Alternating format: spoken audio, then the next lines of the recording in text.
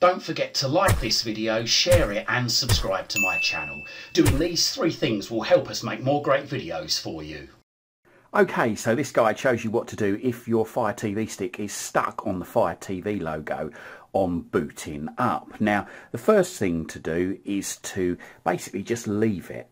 Leave it for a few hours. Sometimes the problem just might go away by itself, so just leave it.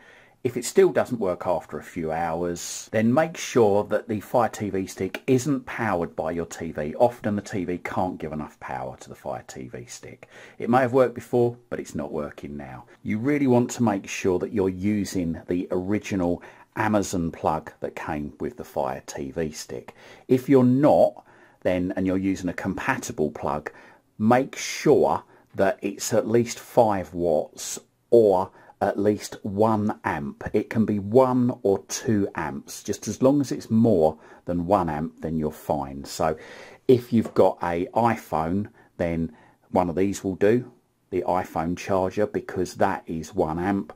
Or if you've got an iPad, one of these will do because it's 2 amps. It will deliver enough power, but simply having it plugged into your TV will cause problems. So if that still doesn't work, then try changing the cable. Get a USB-A to micro USB cable like this to fit into your Fire TV stick. Like I say, change that, see if that works. Remove any OTG cables that you've got, any splitters, any cables that might be in line with the cable on the Fire TV stick, because that can also cause problems. And you can also try unplugging your Fire TV stick and leaving it unplugged overnight or for at least 12 hours, just to let the whole thing cool down, let all the chips inside drain the power, and then plug it back in and try again.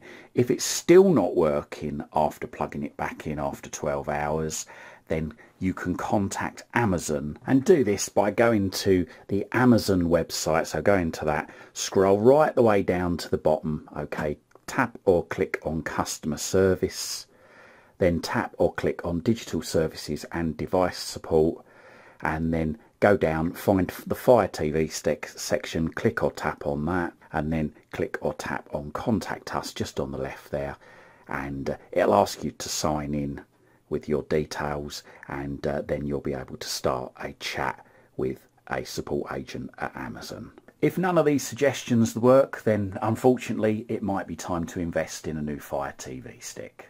But I hope one of these methods helped you solve your problem. If it did, then comment down below. If you've got any other suggestions, then again, comment down below. All your comments might help other users in the future.